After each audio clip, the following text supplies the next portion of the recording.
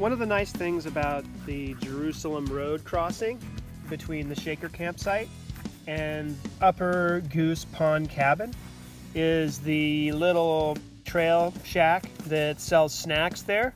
And yeah, there's a variety of Oreos and crackers and chips and sodas and stuff.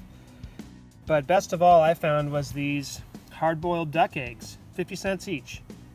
And a little backcountry gourmet trail tip for you, just with the stuff that you can find at any grocery store deli. As you can see, I've got the mayonnaise, mustard, salt, and pepper.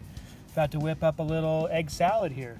Anthony and I have been hard-boiling our own eggs too along the way, just buying a 6-pack and then, you know, hard-boiling it before we hit the trail and enjoying that as a affordable, you know, quality protein snack on the trail.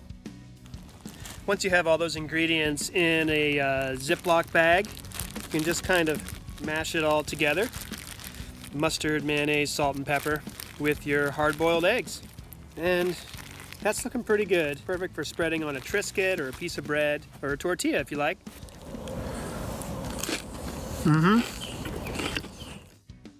Just like that. So good. Got the protein, fat, and salt that you want on the trail.